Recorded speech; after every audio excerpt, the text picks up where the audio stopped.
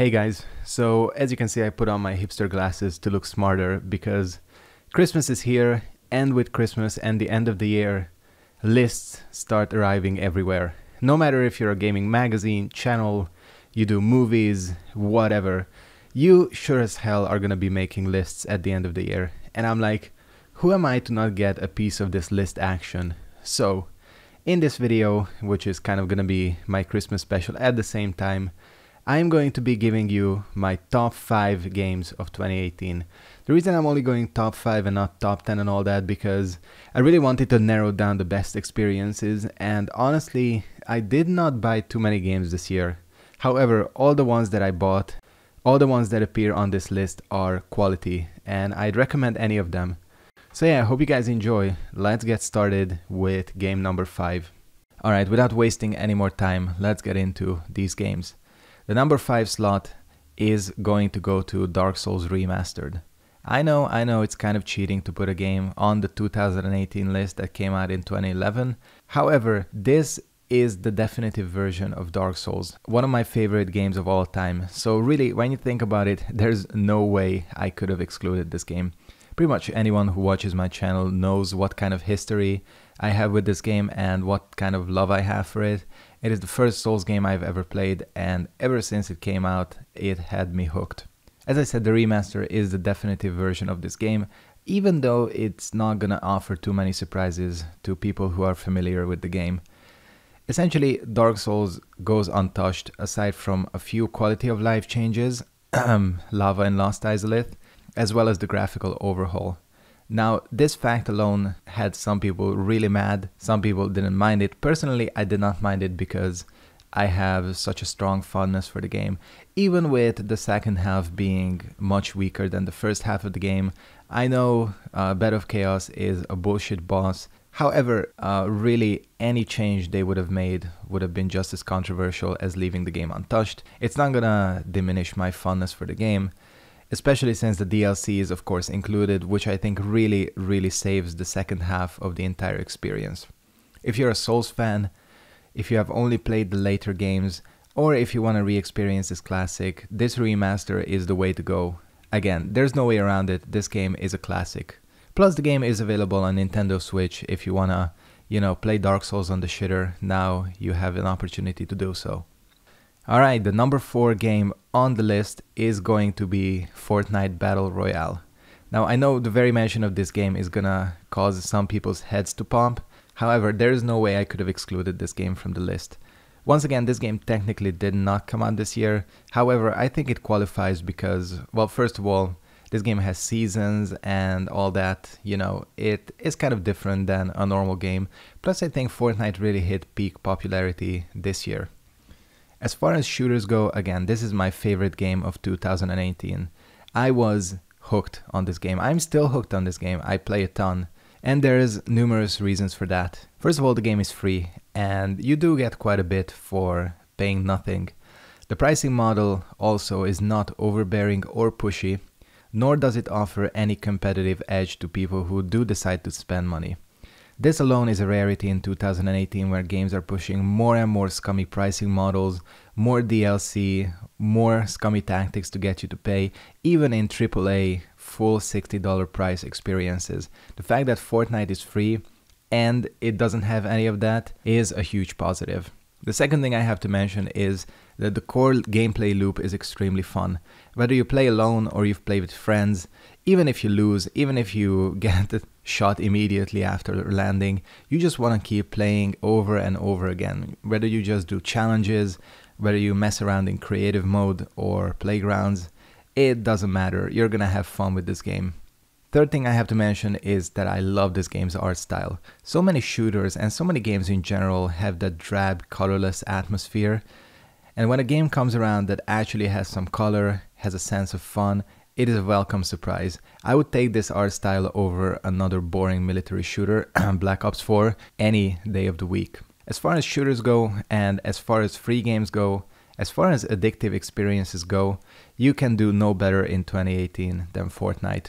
Alright, here we go. The number 3 slot has to go to Soul Calibur 6. Overall, fighting games had a strong year in 2018. Street Fighter V and Tekken 7 continued their strong streaks. There were some great anime games released this year. Dragon Ball FighterZ was for sure the one game that took the cake in 2018, gave a huge exposure to fighting games in general, I think. However, gameplay-wise, Soul Calibur 6 takes the cake for me. Now, the reason I had to put this game on the list is because it offers something that I wanted for a long time, a more accessible 3D game. Now, I love Tekken. You guys know that I love Tekken. It made it onto my list the previous year. However, one of my biggest issues with that game is the complexity. I kind of feel like that if I wanted to be even decent at Tekken 7, I would have to play just Tekken 7 for about a month and a half and nothing else. That's how complex the game is. Soul Calibur 6 restricts that complexity a little bit and actually manages to offer a more accessible 3D fighter. The game has plenty of single player and online content. I was actually surprised by how much fun the single player modes are. The character creator is absolutely ridiculous.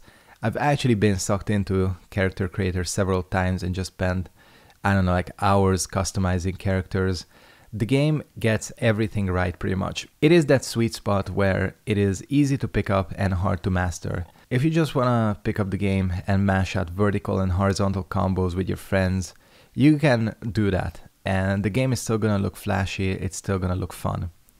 If you wanna go in, learn the intricacies of the game, there's plenty of ways to do that. I mean, the characters are extremely complex, the movement options are fun, there's like a really interesting combo mechanic, the just frame mechanic, so there's plenty here for pros to enjoy. Also, for any new players, the ranking system, while controversial sometimes, I think it does offer kind of chance for new players to keep feeling like they're ranking up and they're succeeding and not punish them overly for their losses. If you want an entry into the fighting game genre, or if you want to make the switch from 2D games to 3D games, this is a great place to start. Alright, we're getting close here, guys. Number 2 on the list is Into the Breach. Now, this is the only game on the list that I did not play on the channel. This was a game that I just picked up on Steam. I thought it looked cool, thought it would be fun, and I got absolutely immersed into it.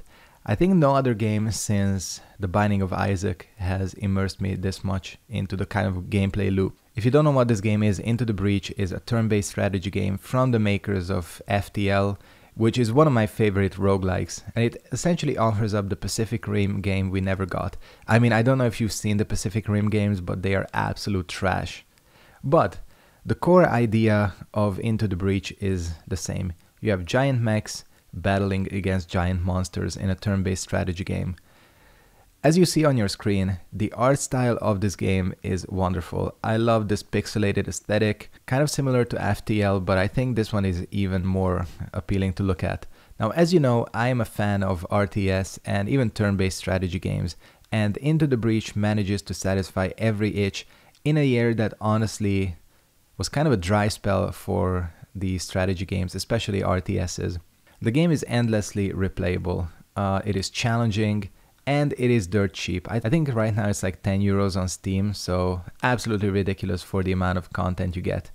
Again, it is a roguelike, so you will have to get used to trying over and over again. However, the game never gets boring, the strategy is always different, the scenarios are always different, and again, just the game is great to look at, and you know, as much as graphics don't matter, art style does matter, and this game gets it right. Just like FTL or The Binding of Isaac, once you get immersed into this game, you will be hooked for a long time.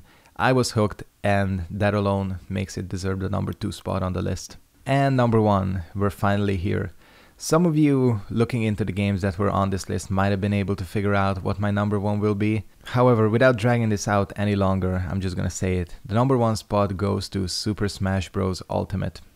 I've been looking forward to this game for ages, so technically it did have sort of an advantage over the other ones. It's pretty much the reason I got a Switch. Luckily, I'm happy to report that the game does not disappoint. I love the Smash series, however, I unfortunately missed out on Smash 4 since I did not own a Wii U. Smash Ultimate is exactly what I wanted from the new Smash game. The game once again kind of similar to Soul Calibur 6, is easy to pick up, hard to master. This game can be as complex as you want it to be. Whether you want serious competitive 1v1s versus people, or you want chaotic party-style 4-player battle modes with crazy items, you can do anything in this game. Not to mention that Smash is genuinely one of the few fighting games that I enjoy playing single player on. The story mode with Kirby, is fun, although not the most complex. However, I think as far as single player modes go, classic mode is where it's at, with each character getting a unique, challenging experience. Not to mention, the roster is absolutely insane, literally insane. There's like 70 characters in the game. Each of them are unique, well, except for the Fire Emblem ones, but still, I'm just kidding. Each character has their complexities. Each character is fun to play, whether you want to play Ganondorf or Sonic. I mean, I've been picking up characters I never thought I would want to play with, such as Ganondorf or Bowser. Online, you can get the same game modes. You can be as chaotic and as controlled as you want. Again, you can go straight up sweat mode, try hard, and really compete 1v1 with people, or just go absolutely crazy. Plus, again, if you want to take this game seriously, you will have plenty to learn, from movement options to edge guarding to everything. Like if you're a fighting game player, this game has plenty of complexity to offer. I've been playing non-stop since the game was released, and it is the only game this year that I literally cannot put down.